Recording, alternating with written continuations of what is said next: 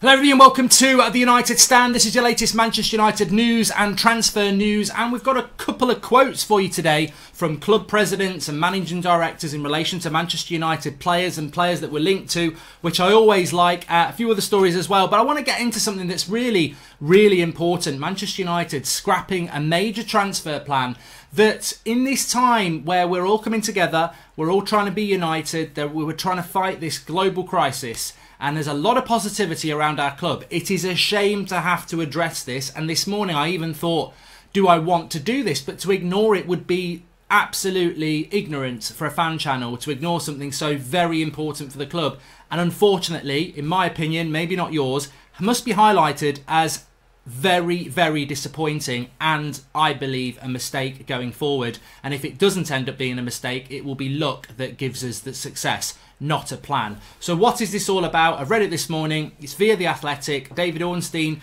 has quoted it, saying that Manchester United have shelved plans, or back burner, whatever you want to call it, to get a director of football. They'll continue as is over the last year. And this, to me, is a massive disappointment. Now, I think the timing of it by Manchester United, I must say, I don't know whether it's done on purpose. Presumably it is, because it's out there. To time it now is probably the right time to time it, because people are never been so distant from football. People don't really want to moan. I don't want to moan. And also we've had a lot of positivity around United with everything that they're doing. Real positivity around the club since January. Maybe it's the PR spin of Neil Ashton who's got involved with Woodward. I don't know. But United have done things right over the last few months. Even the signing of Bruno, which Neil Ashton would not have been involved in. So very good things around Manchester United. And then over the last year, very good in the transfer market with Wan-Bissaka, Maguire, as I said, Bruno as well.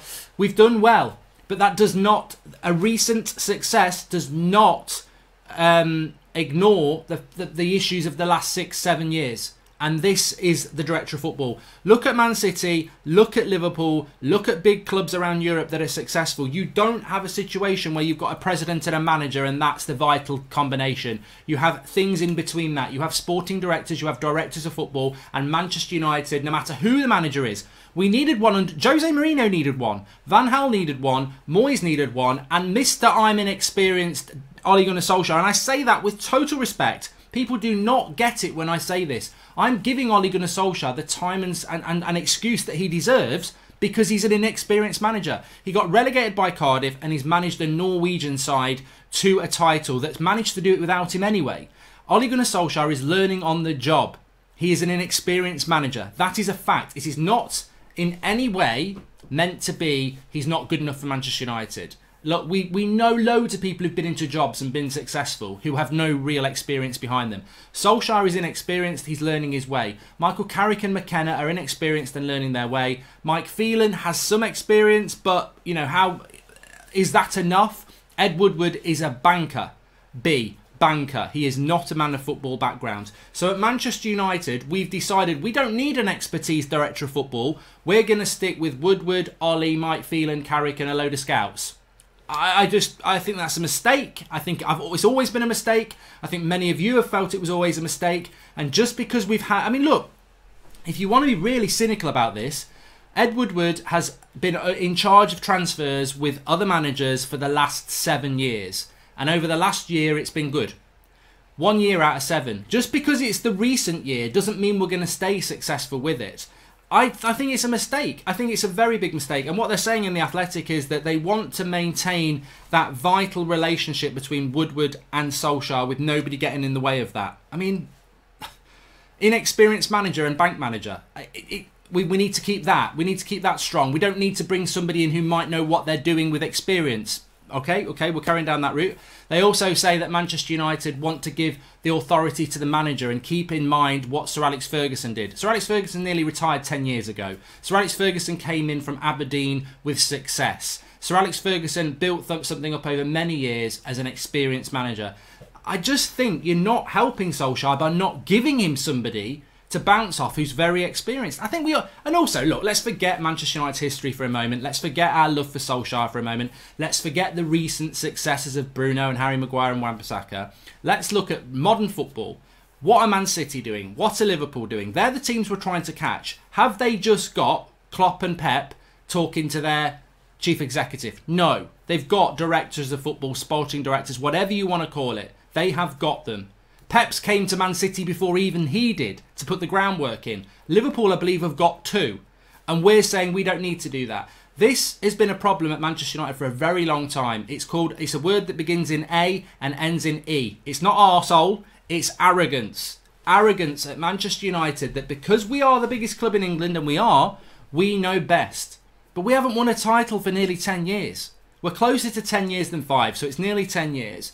And we don't think something that all the big clubs in Europe are doing, we don't need to do that because we've signed Bruno and we've signed Harry Maguire and we're going to sign Jadon Sancho, hopefully. Look, that is success and it might work, but long term, I don't think it will. Ole Gunnar Solskjaer, and also, let me just say, in the modern game as well, Ole Gunnar Solskjaer is the manager of Manchester United Football Club.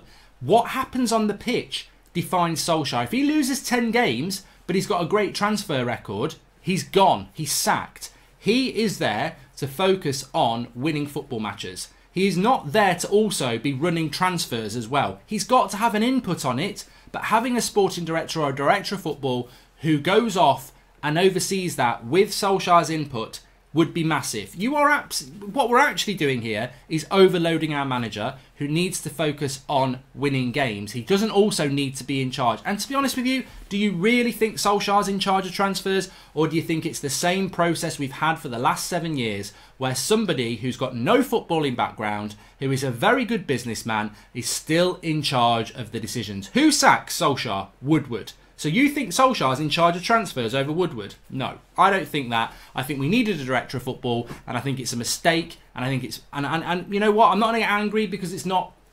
We're not living in those times anymore. But I'm not going to refuse to highlight something that I think is really important. And I think Manchester United have made a massive mistake again. And people will say, well, look at the recent history. We're after Sancho. We've got Bruno. Look at the recent history of the last 7 years. This is the tactic we've used. Ed Woodward over a manager and no expertise in between. And I think it's a mistake. We're a massive club. All the other clubs do it. Why are we not doing it? Arrogance. Arrogance at Manchester United again, that we know best. And this is the problem when you've got people like the Glazers in charge. They just do what they want to do because they own the club. And they listen to people who've made them a lot of money who wants to maintain control. And anybody you talk to about Ed Woodward will say, nice guy, but ego, and wants to run that club his way. He is not a football person. He's not a football person. He's a businessman, and we need a director of football. And this is not about Woodward out, Glazers out. We should be getting a director of football in. It's very disappointing that we're not going to do it. And in years to come, I think it will cost us. Unless Solskjaer becomes the next Sir Alex Ferguson, and every signing he makes is a success, and every signing he wants to make is made. Unless that happens, I think it's a mistake. And even if it does happen, it's just, we should have a director of football because Solskjaer's time should be more focused on the playing side, not running the transfer side of things as well. But there you go. I'm sure some people will disagree. Anyway, let's talk about some of these quotes from presidents and managing directors. President of Universidad de Chile has said that Alexis Sanchez wants to play in Chile and retire in Chile. Well, I tell you what, let's sort it out. Unfortunately, this, Universidad de Chile do not have big transfer budgets. They do not have big wage budgets. So we've got a player that we paid £30 million for, Ed Woodward. Again, so we're wandering into the mistakes of not having a director of football straight away, inadvertently. Ed Woodward paid £30 million for Alexis Sanchez and he gave him 400 grand a week. We cannot offload this Woodward mistake. Would a director of football have allowed that if they were given the right responsibility? I mean, it would have happened anyway because Woodward would have pulled rank and said, I want to do it. But this is why you need a director of football. This is why you need a director of football. But when you, in the summer of 2015, you sell Rafael at 24, Javier Hernandez at 27, Johnny Evans at 27, Nani at 28, and Robin van Persie at 31, and you sell them for a combined 30 million. I mean, that's what happens when you don't have a director of football and you leave somebody in charge who's a bank manager. There's loads of mistakes. Di Maria's, loads of mistakes we've made over the years because we don't have a director of football. But I'll tell you what, I need to move on from that. So I don't see Sanchez going to Chile because financially it just won't work for us. But I think we'd all like to see it.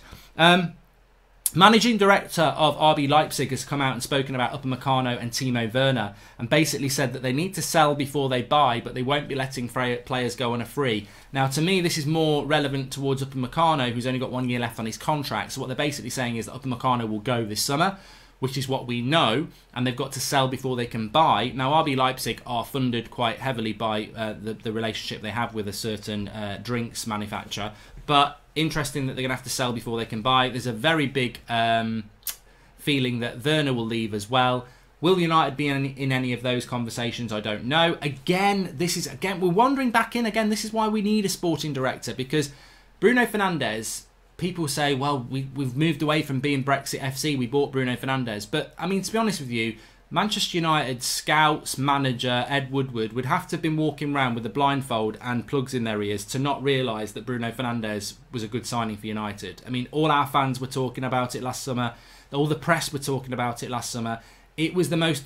Everyone did the scouting for them. All they had to do was go and look at him and go, you know what, they're right. Are we doing that around Europe, or are we wandering back to the people like Longstaff and Declan Rice and Jack Grealish, Brexit FC? That's what worries me about the Timo Werners of this world, the Babakari Samares, the Sakorias, the Upamacanos. Are we actually doing what we should be doing in Europe, getting cheaper, better talent than what you get in the UK?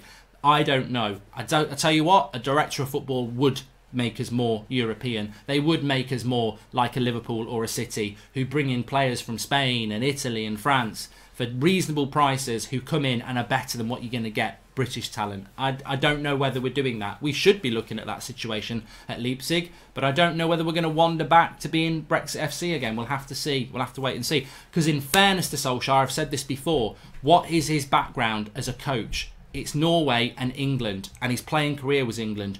And Carrick was the same, and Mike Phelan was the same, and McKenna's the same. What is their knowledge of European football? You know what? If you go out every night and you eat fish and chips, and you walk past an Indian or a Chinese takeaway or a Thai takeaway or even a burger joint, if you don't go in there, you're just going to stick with your fish and chips, aren't you? Unless you're feeling adventurous. But that could be a risk. You might have a curry and not like it, and then you've wasted your evening meal. United need to get more cosmopolitan in their appetite for transfers. But I think too many of our managers and coaches at the moment are fish and chips. We'll see. Jesse Lingard linked to... This was in 90minutes.com, so I mean, I don't really know what their source is on this, but apparently Newcastle, Everton, West Ham and Leicester interested in Jesse Lingard this summer. Again, be very happy for this to happen. I think all those moves would be good for Jesse. I've said it before. This is not just about what's better for us as fans and United, and I think that is a parting of the ways. It's also better what's better for Lingard. I don't see even how Lingard gets on the bench next season. So, but, you know, I turned on the BBC website last week and it's training with Lingard. You know, he's still a very high profile off the pitch, world-class player. Off the pitch. Off the pitch, he's everywhere. Marketing, Man United main account, BBC website, running about on TikTok, whatever. Lingard's brilliant at that. But on the pitch, it doesn't match what he does off the pitch. He needs to sort himself on the pitch. And he's had his chance at United, and I don't think he's good enough for United. But a Leicester or an Everton, he's young enough at 28. He's not 19, more like people think. He's 28 this year, I think, or 27. He can get his career back on track. But it's up to Lingard what he wants to do. Does he want to sit in the reserves at United or on the bench at United, playing the Carabao Cup games against Rochdale, but getting loads of exposure on his social media? Or does he want to lessen the social media a bit and focus on his football? And I tell you what, it's not as easy as you think, because, you know, what's going off the pitch might be more lucrative than what's going on the pitch. I don't know, but I think Lingard needs to go, and hopefully the move, the link up with Rabiot means that he will move on. Paul Pogba's been mentioned again. Juventus director this time, saying that Paul Pogba, if he wants a move, is going to have to get realistic about his wages. I think this is very interesting, and it's very positive if you want Pogba to stay at United, because we know that Juventus want Pogba. In fact, there was talk of Inter Milan wanting Pogba. They've offloaded a couple of players, haven't they, recently? Like Icardi's going to go or something, but I don't think Pogba goes to Italy or go to Juventus. It's like him coming back to England and going to Man City. I don't think he would do that. Well, then again, he did get offered to them, apparently. But this is a problem for Pogba, isn't it? Because Juventus are saying, we want you, but we can't afford your wages. So if you want to come here, you're going to have to take a wage cut. And it's like, That's encouraging if you want Pogba to stay, because if you look at the evidence that's there, and it's not factual evidence, of course, the perception is that Pogba's agent is greedy and likes money. And is Pogba going to go to Juventus for the love of Juventus? I mean, he came to Manchester United for the love of Manchester United, but he also made a lot of money and broke the world transfer record. So that love is somewhat diluted by cash. Is he going to go to Juventus and take a pay cut? I don't see that, not with Mino Raiola. So this is good. Juventus want Pogba, but are saying if you want to come here, you're going to have to take a pay cut. Real Madrid may say the same. In those circumstances, I think Mino Raiola goes, it's not bad at Manchester, let's sign the new contract, it's more money. So that could be a positive scenario for United in those circumstances. Certainly, some interesting quotes from Bruno Fernandes as well, coming out and saying, being a warrior on the pitch. They might have been my friends off the pitch, but enemies on the pitch. I just love the attitude of Bruno Fernandes, and the when he goes onto the pitch, he just switches and becomes obsessed with winning and fighting in a fair way to win the game of football. I think we've made a brilliant signing there. So I suppose when you're talking about director, I can't give Manchester United much credit for Bruno Fernandes or Ole Gunnar Solskjaer. I just can't. I think it was such an obvious signing to make that they messed up last summer. They made it late. He's a brilliant signing, and I'm very happy that the club signed him. But it's not a signing where we sit there as fans and go, "Whoa, well done Solskjaer, well done Woodward. We don't need a director of football." I mean, we were literally crying about not signing him in the summer, and the club was going, "We're not interested." So that somewhat, again, dilutes my faith in the United transfer policy, that you ignored signing a player that we desperately needed in the summer, and then desperately went and bought him in January, and only bought him because Pogba and McTominay were injured. They weren't going to buy Bruno in January if Pogba and McTominay weren't injured, and we may never have got him. So lucky, there's a lot of luck around Bruno, because they should have bought him last summer, and they may not have bought him in January if McTominay and Pogba hadn't got injured. So, but I love Bruno. I think he's an absolutely fantastic player. We've also beat Arsenal and Spurs, apparently, to a 16-year-old from Sunderland called Joe Hugel. Striker, don't know much about him, of course, but another example of United over the years. They've been quite good at this, recruiting younger players. I mean, we need to see some of them coming into the first team, because as we know, people like Mason Greenwood, and I mean, Chong did come over from Holland, but Gomez and Greenwood and Rashford, these are youth products that have been at United for a long time. We haven't really seen any of these players that we've signed at 15, 16 come through into the first team yet. So we do need to see some success from that. And a big week ahead for the Premier League. We know on the 7th, which is Thursday, it's a bank holiday here in the UK on Friday. On Thursday, there's a meeting with the Premier League clubs. Touched on this yesterday about how some relegation teams, they've not named teams, so it's unfair, but some of the teams that are in jeopardy of relegation are saying that they'll only play games at neutral grounds if relegation is off the table. And as we were talking with Ricky and Adam yesterday, what's the point in restarting the Premier League when Liverpool are going to win it anyway, and then teams can't get relegated? There is no point in doing that. Who's tuning in for that? Well, the only thing that is relevant is the top four race. We may as well just get the teams that had any conceivable chance of getting top four to do a playoff. Chelsea, United. I mean, even that doesn't work, does it? But I tell you what, if there are clubs there saying we're not coming back unless if it's being played on neutral ground, just relegate them anyway. Premier League's got more than enough financial clout to do that. You cannot start in unprecedented times moaning about having to play on neutral grounds when you're not having fans there anyway. We're in unprecedented territory here. If we're going to finish the league, let's finish it properly. And if it's at neutral grounds, everyone's on the same page. I have no sympathy for these clubs. I have more sympathy with the Championship clubs that might not be able to get up if we change the rules for that. So we'll see what happens on that. Make sure you check out the video from last night, by the way. It was part one. It was meant to be one episode, but part one of the Manchester United tier list of transfers. De Gea was in there, Matic, Mata, Phil Jones was in there, Martial was in there. Check it out. I think it will come up on the screen on the right, or you can just go through the homepage. Me, Ricky and Adam, and the live comments last night, putting it into tiers. And there were a few tiers. Elite, decent, average, not great, and awful signing. So that was good.